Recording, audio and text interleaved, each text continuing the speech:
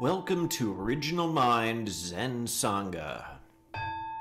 Tonight's Dharma talk is given by Johnson Miller.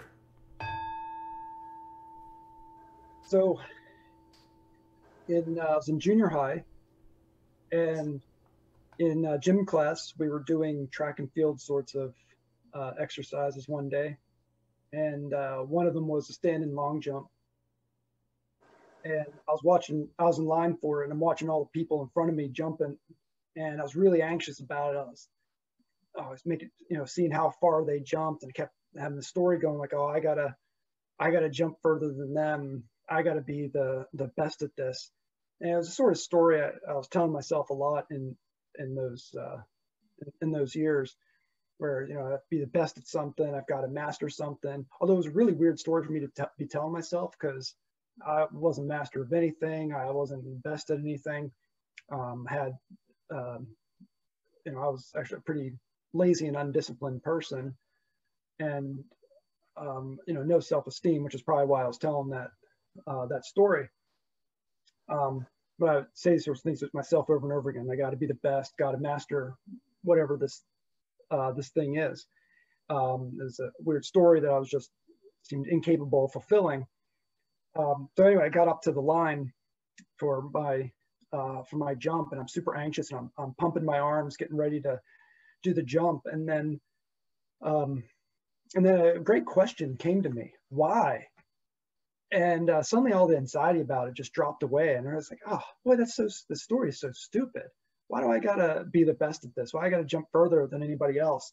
So all the anxiety was gone. I jumped, and I was very pleased with it was a very respectable jump. I mean, it wasn't the furthest by any means, but quite respectable, and I was very happy with it. I mean, not because it was like I did my best sort of thing, but I think this was extraordinary realization for a junior high school student. It was a very odd thing. I was pleased with the jump because I had the sense like, oh, that was my jump.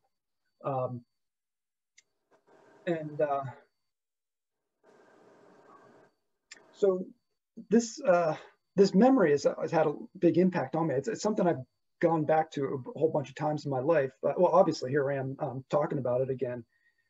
And I think, a lot of the other kids in the gym there might have had their own sorts of stories going on in their heads. Some of them like, I'm the greatest person in the world, get the hell out of my way. Or, I'm not worth anything, so I won't even try because, nothing's good's going to happen. Or somebody else might have been thinking, oh, everybody in the world's out to get me. So if they don't jump well, it's like, oh, somebody distracted me. It's their fault.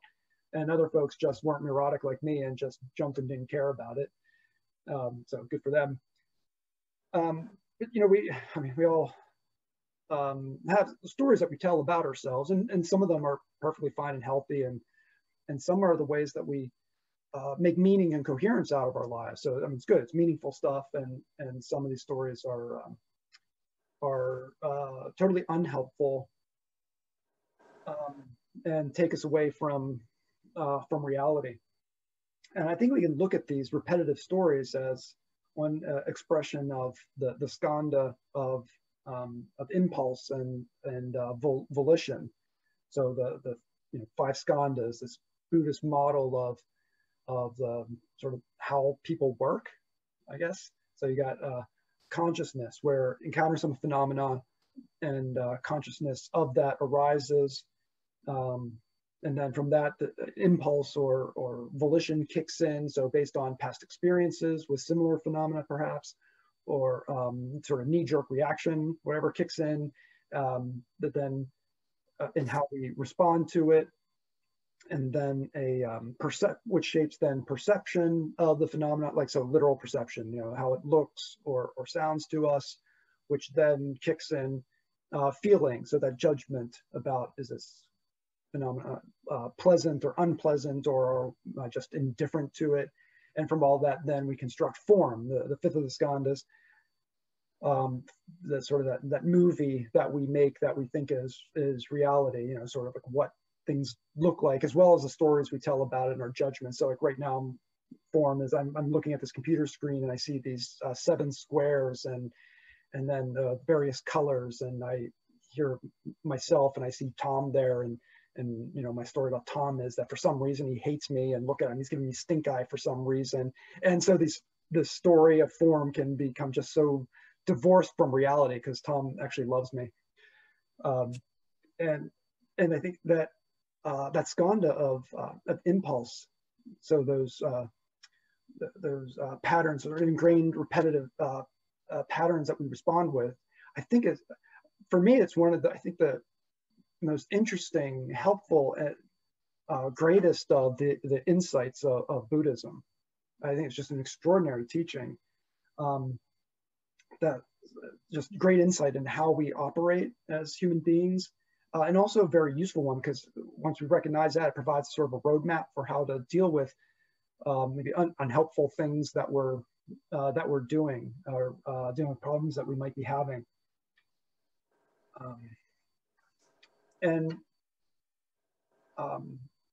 Now that version of the skandhas I gave, the one leading to that, that's a very formulaic sort of expression of the skandhas. Maybe it's more, how you might see it laid out in a in one of the suttas or something. But maybe it's more useful to think of the five sort of these discrete functions that happen that then all feed into one another, all shape one another, and are shaped by all the others. So impulse is knee-jerk reactions, these patterns that we use, some quite helpful, are they, so form, the movie that we make of ourselves, it then becomes part of what we perceive and feeds back into those impulses, and impulse feeds into feeling and all of the other ones. So these stories that we tell ourselves can be expressions of impulse, that the more we tell the story, the more entrenched it becomes. The more entrenched it becomes, the more we tell the story. The more